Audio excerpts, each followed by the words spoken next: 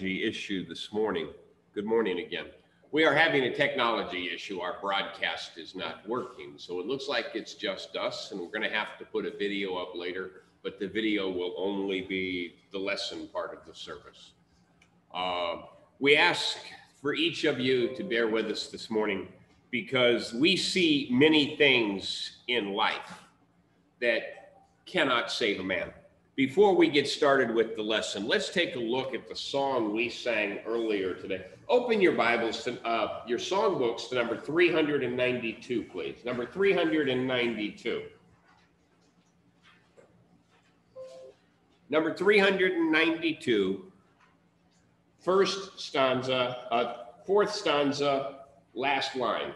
Strive to keep sweet, let the beauty of Jesus be seen in you. I believe that there are some instructions there that we should follow. There are. It's difficult sometimes to be the person that God wants us to be. It's difficult every time to answer somebody with a sweet answer when we've all been in that position when what we want to say may not be so sweet. Has anybody else been there at least one time in your lifetime? Okay. Jesus Christ gives us some examples. Now, today's lesson is things that cannot save us. Well, there's some realities that we need to face first. So open your Bibles, go to Hebrews chapter 9, verse 27. Hebrews chapter 9, verse 27. When the pages quit, I'll know everybody's on the right page.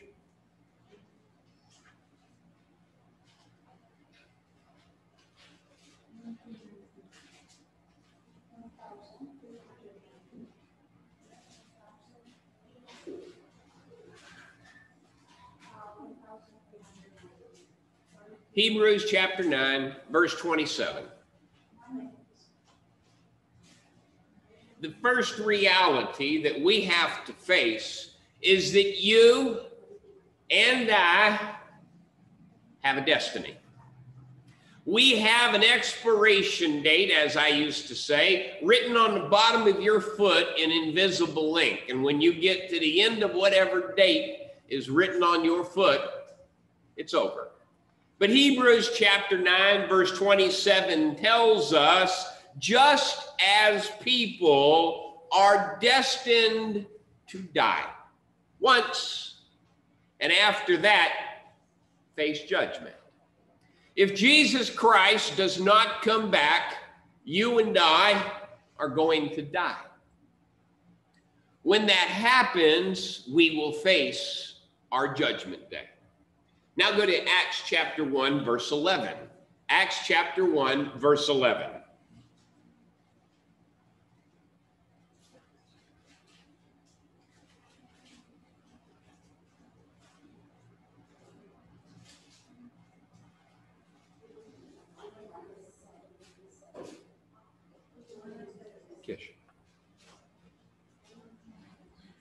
Acts chapter 1, verse 11.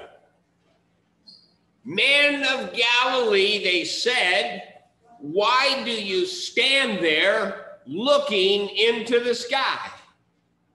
This same Jesus who has been taken from you into heaven will come back in the same way you have seen him go. The first reality that we have to face is that we're going to die. The second reality that we have to face is that Jesus Christ is coming back. When one of those two things happen, we will face our judgment day. Now go to 2 Peter chapter 3, verse 6. 2 Peter chapter 3, verse 6.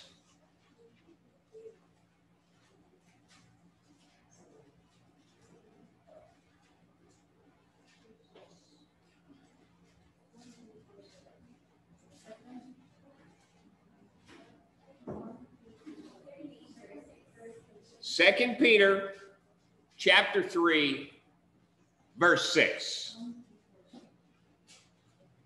By these waters also the world of that time was deluged and destroyed. And verse 7, by the same word, the present heavens and earth are reserved for fire, being kept for the day of judgment and destruction of the ungodly. So there's three realities we have to face. You're going to die. Jesus Christ is going to come back, and this world is coming to an end. At this judgment day, everybody, every man and every woman is going to wish that they could stand before God and have a clear conscience. Most people, nearly everyone, understands these three concepts. They understand these realities. However, many people are trying to find salvation in the wrong things. They're trying to find salvation the wrong way. And they're putting their faith, and they're putting their hope, and they're putting their trust in things that cannot save.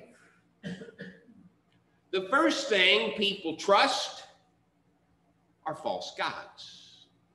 If we look at the nations of old, Rome, Greece, they were polytheistic, and they had the worship of many false gods.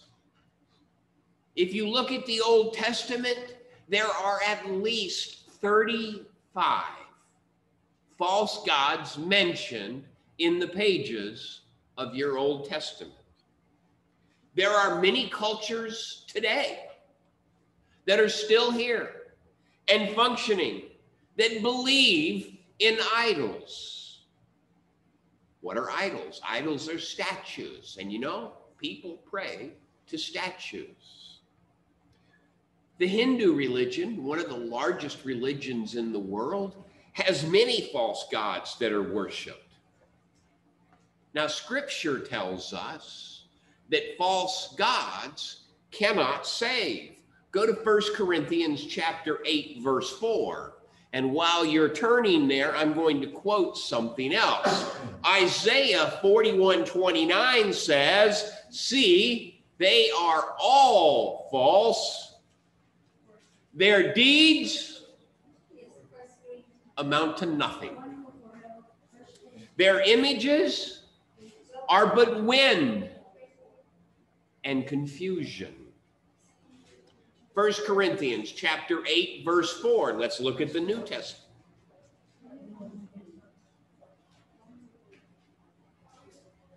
First Corinthians chapter 8, verse 4. So then, about eating food sacrificed to idols. We know, Paul says, pay attention, we know, it's not we think, we know an idol is nothing at all in the world, and that there is no God but one. Just one. The prophets of Baal, they learned this lesson the hard way when they were confronted by Elijah on Mount Carmel. They cried unto their gods all day long with absolutely no answer. Go to 1 Kings chapter 18. 1 Kings chapter 18.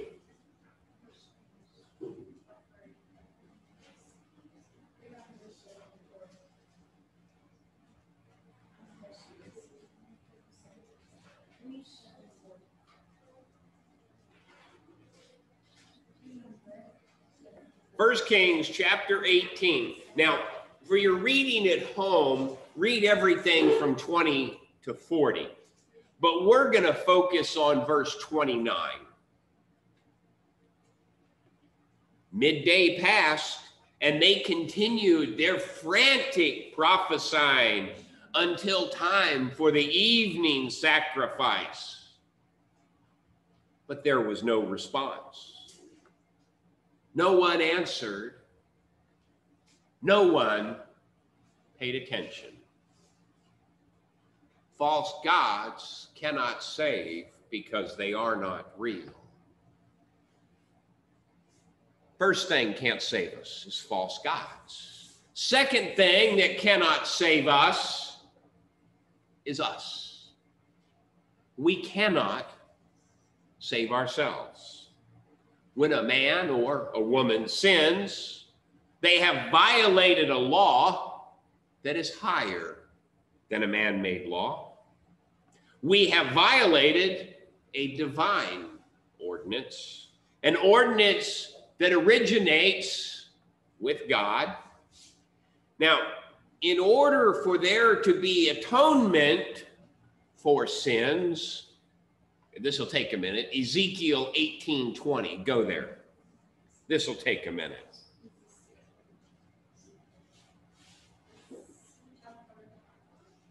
Chapter 18, verse 20, Ezekiel.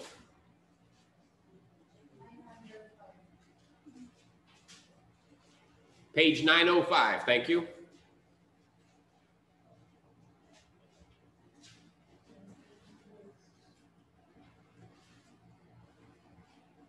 The one who sins is the one who will die. The child will not share the guilt of the parent, nor will the parent share the guilt of the child. The righteousness of the righteous will be credited to them, and the wickedness of the wicked will be charged against them. Those of you who have been here for a while have heard me tell you, God has no grandchildren. It doesn't matter how good your mom and dad were. It's you. You will stand judgment for that. But some of the requirements for the sacrifice is the victim must be equal to or greater than the one they are rescuing. The victim, the sacrifice, must be absolutely perfect, must be absolutely without blemish, and must be absolutely without sin. I don't qualify, and I doubt seriously if anybody here even thinks they do. Since you and I do not meet these qualifications, we can't pay the price to save ourselves. Jesus Christ had to do that. You and I, we are like a person who's floating in the middle of an ocean.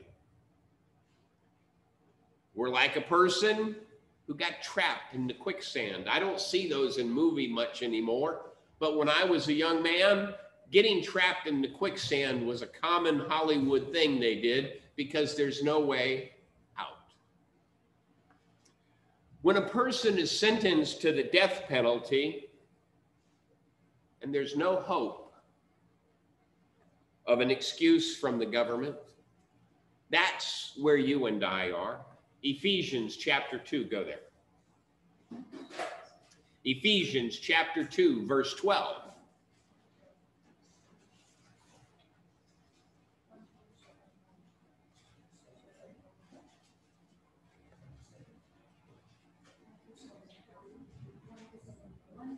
Remember that at that time you were separate from Christ, excluded from citizenship in Israel, and foreigners to the covenants of the promise.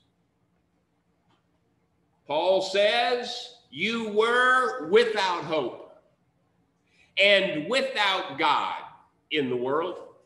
But now in Jesus Christ, you who were once far away have been brought near. How? By the blood of Christ. The church at Ephesus, before they became Christians, had no promises in Christ. Before you and I became Christians, we had no promises in Christ. And only in Christ can we get near to God. False gods can't save you. Man, false gods can't save you. You can't save yourself. Man-made doctrines cannot save you. Just listen, we'll go to the next one. A long time ago, Jeremiah wrote in Jeremiah chapter 10, verse 23, Lord, I know that the people's lives are not their own. It is not for them to direct their steps. You belong to God, or you don't. That's not for me to decide. A man has no clue what God wants him to do, separate from the Word of God. And since God has revealed to us what we must do, we must do it. A man has no right to try and legislate in the place of God.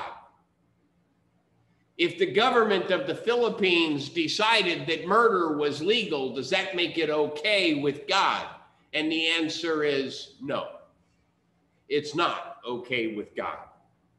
Colossians chapter 2, go there. Colossians chapter 2, verse 20.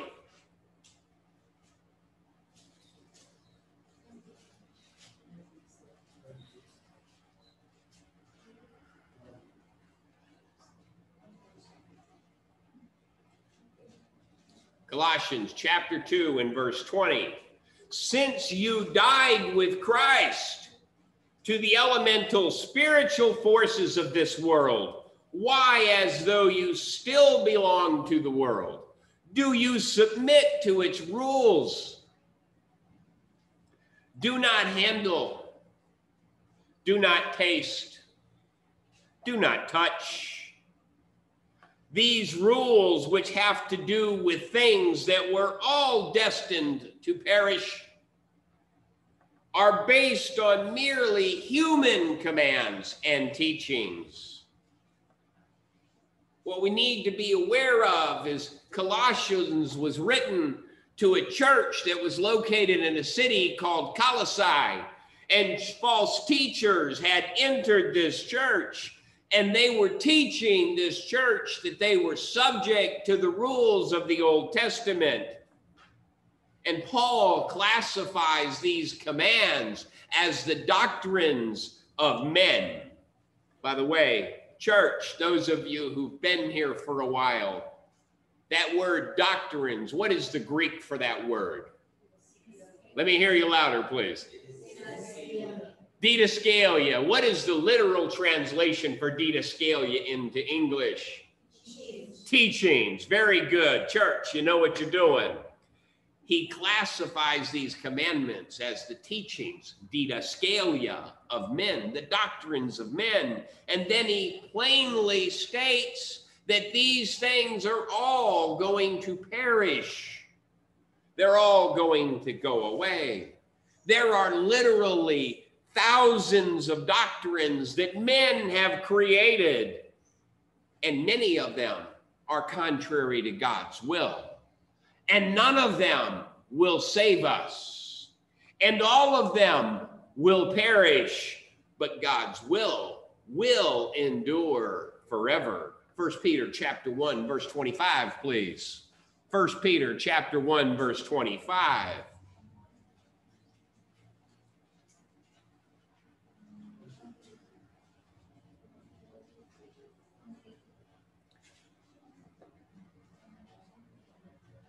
First Peter 1:25, but the word of the Lord endures forever.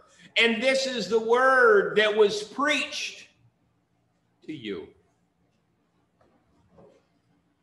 So what cannot save? What cannot save is false gods. What cannot save is we can't save ourselves. What cannot save are the man-made doctrines. What cannot save Number 4 is Judaism, the Jewish religion. Now, there are many people today that believe that the Jews are still the chosen people of God. And they believe that when Jesus returns, he's going to restore them to their rightful place in the world during something called a millennium and save them in the end. This, however, is not the case. No man can be saved by Judaism.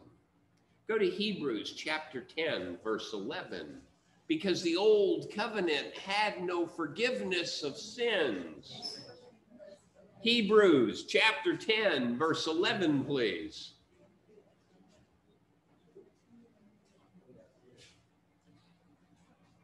Hebrews chapter 10, verse 11.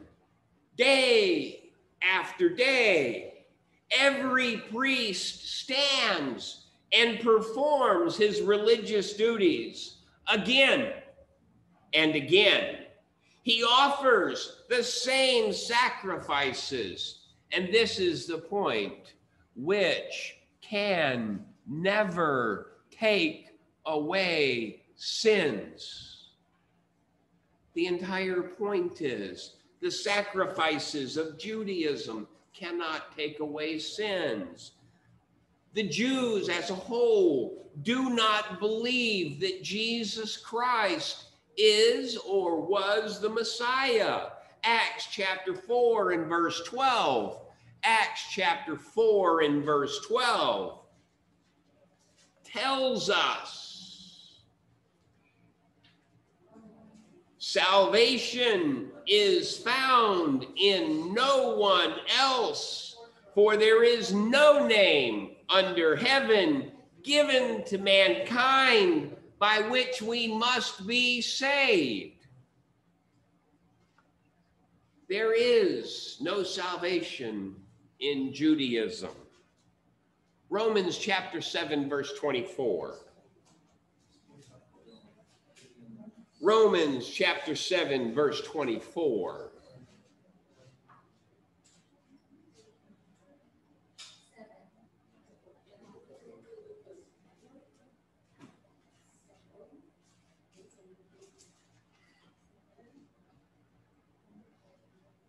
What a wretched man I am.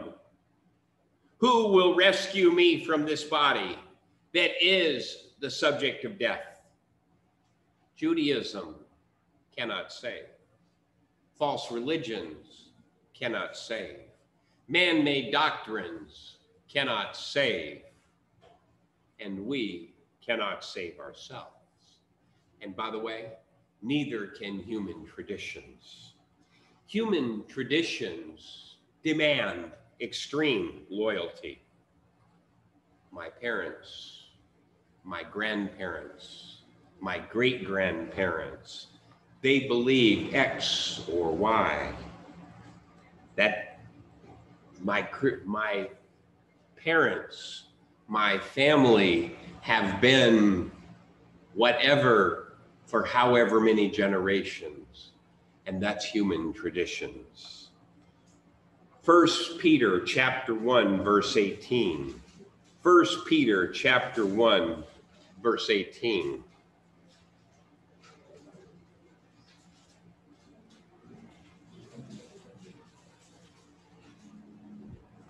For you know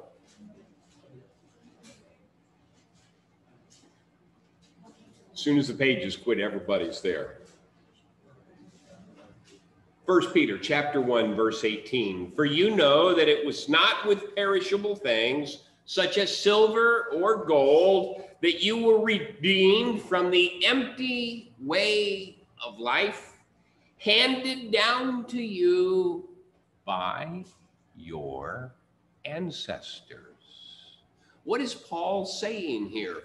Paul is saying, just because mama did it this way does not make it right. Just because grandmama did it this way does not mean it's correct. Just because my great-granddaddy did it this way does not mean it's correct. He referred to them as the empty way of life handed down to you by your ancestors. You got to have some Greek today.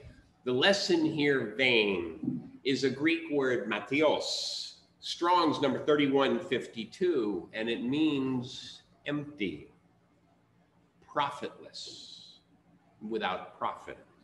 Thayer says, absent or devoid of force, absent or devoid of truth, absent or devoid of success, absent or devoid of results. The ways that were handed down, Matthios, they mean nothing.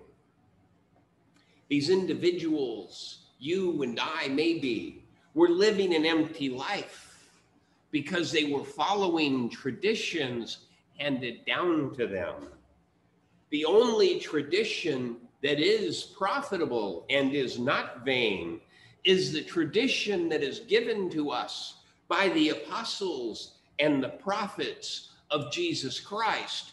And if your parents and grandparents and great-grandparents were followers of Jesus Christ, I hope that it's been a blessing to you.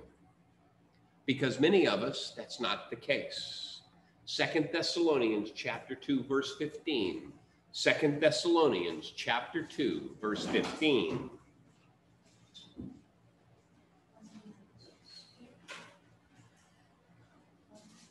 Second Thessalonians chapter 2, verse 15.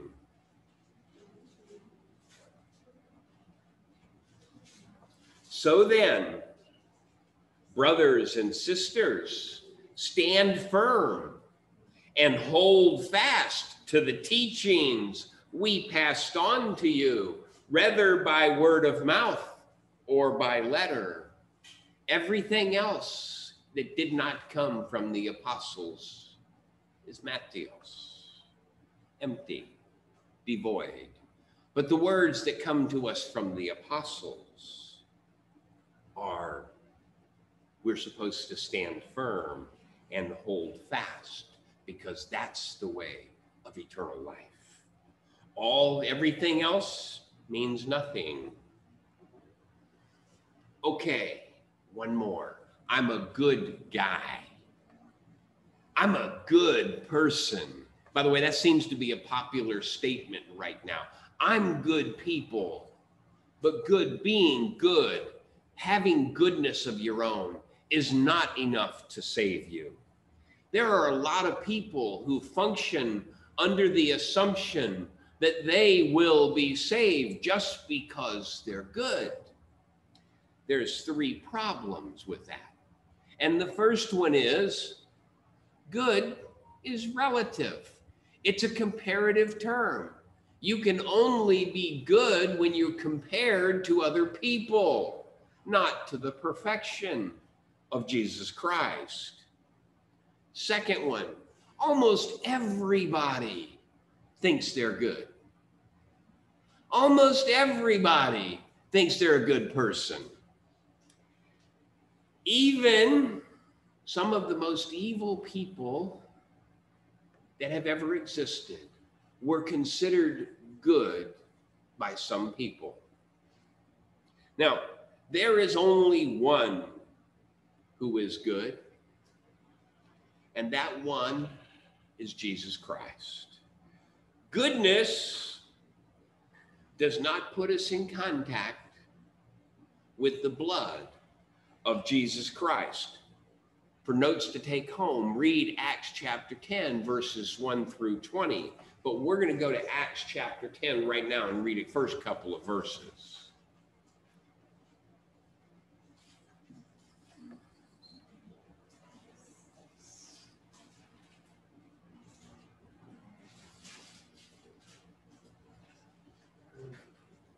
Acts chapter 10, verses 1 and 2. At Caesarea, there was a man named Cornelius, a centurion in what was known as the Italian regiment. He and all of his family were devout and God-fearing. He gave generously to those in need, and he prayed to God regularly.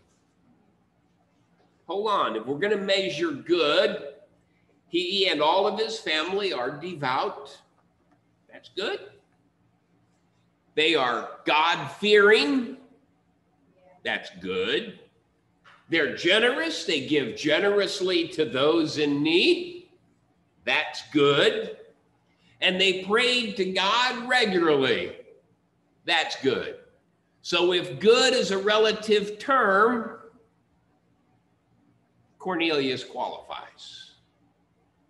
Well, you're in Acts chapter 10. Go a little bit to the right. Acts chapter 11, verse 14. Acts chapter 11, verse 14.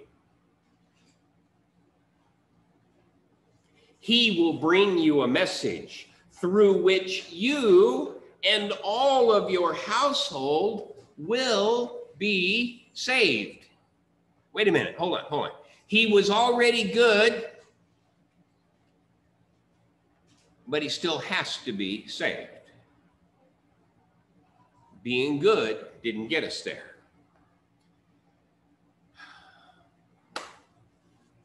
There's one more. I hope. Many people will say, when I die, I hope I will be saved. What they mean is they have a desire to be saved, but desire alone is not going to save you. If it was enough, then nearly everyone would be saved. I mean, come on, let's get real. Is there anybody sitting here or listening to us online who's going, I'm hoping I go to hell? No, right? So everybody pretty much qualifies for that desire. However, the Bible does not teach that multitudes are going to be saved. In fact, it teaches something quite different. Go to Matthew chapter 7, verse 13.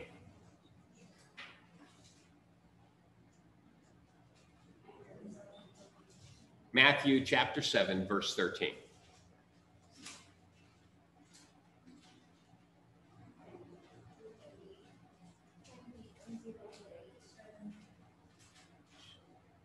Enter through the narrow gate, for wide is the gate, and broad is the road that leads to destruction, and many enter through it. But small is the gate, and narrow the road that leads to life, and everybody finds it. No, that's not what it says, is it? It says only a few shall find it. Now, there's a parallel verse. Go to Luke chapter 13, and let's read what it says there.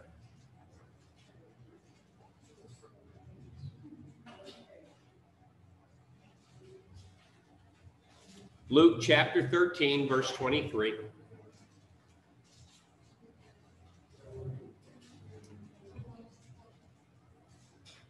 Someone asked him, Lord, are only a few people going to be saved? Wait for the pages. Somebody told me, wait for the pages.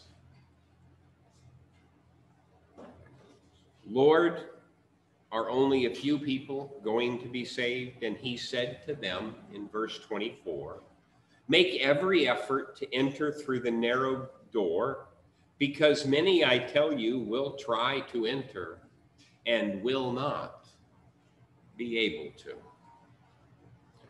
The majority of the world falls into the categories we've spoken about.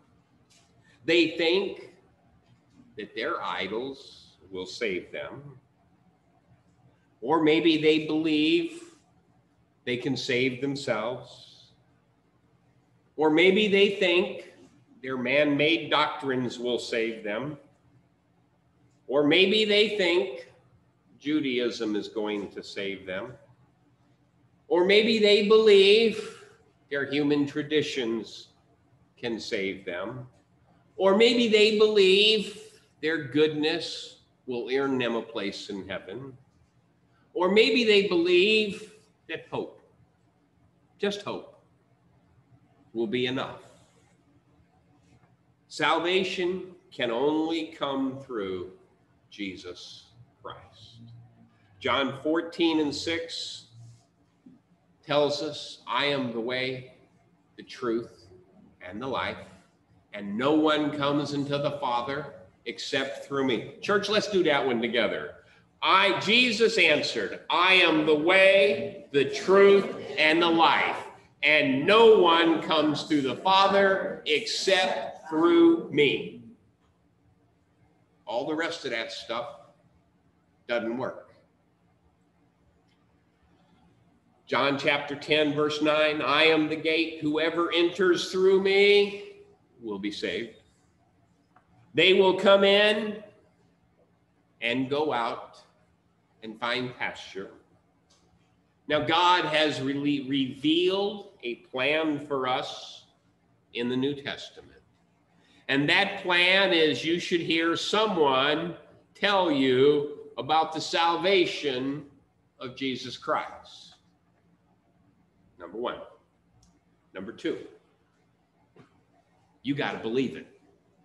You got to take it in your heart and listen to the message and decide that it's for real. Number three, you have to repent of the sins that are in your life. But preacher, I don't have any sins in my life. I am a good guy. Yeah, 1 John chapter 3 tells us if you say you are without sin, you are a liar and the truth is not in you.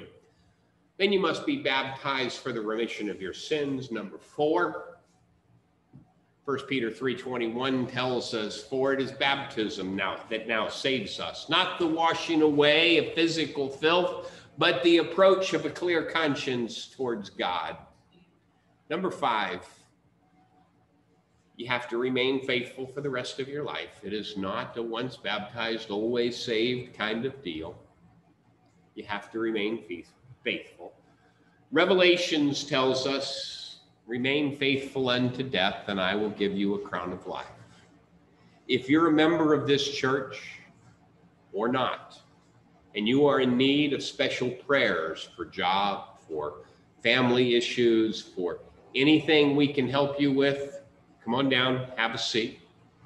If you are a Christian and you've fallen back in love with the ways of the world, by the way, they do look tempting to some people, to most people, most of the time. If you've fallen back in love with the ways of the world and you need public repentance, by the way, I will remind you that your repentance need be no more public than your sins. If it's between you and God, leave it between you and God. Number three, if you have never put on Jesus Christ through the act of baptism for the remission of your sins, then please come while together we stand and sing that invitation song.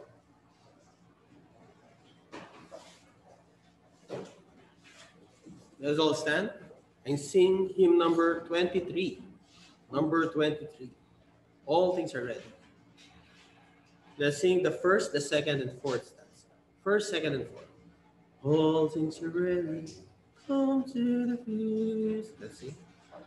All things are ready. Come to the feast. Come, for the table now is spread. Ye famishing, ye weary, come, and thou shalt be richly fed. Hear the invitation, come whosoever will. Praise God for full salvation, for whosoever will to. All things are ready, come to the feast. Come, for the door is open wide. A place of honor is reserved for you at the Master's side. Hear the invitation, come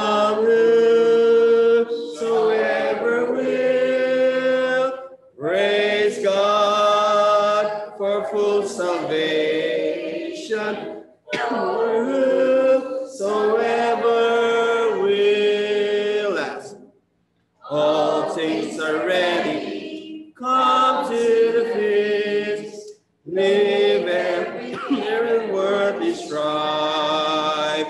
Come feast upon the love of God and drink everlasting life. Hear the invitation. Come whosoever will. Praise God for full salvation. For whosoever will.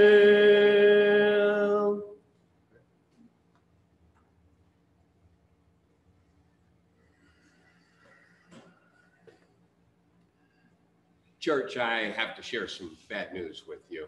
It's somebody you don't know, but there's a gentleman by the name of Tinker Rich who died yesterday. He was a very dear, close brother to Sister Cora and myself back in Texas. And to his family, our prayers will go out. We also want to tell you that I have a cousin by the name of Kathy Mansell. She got good news in that she is having treatment for cancer, and the size of the cyst has decreased through chemotherapy. By the way, Pedro, how's your wife doing? She's doing great. She's stable now, taking radiation and chemotherapy. Okay. And we're glad to know that Sister Glendy is gradually being restored to her state of well-being also. Join us in prayer as we approach God. Lord, we come before you this morning, thanking you for the opportunity to gather in your name.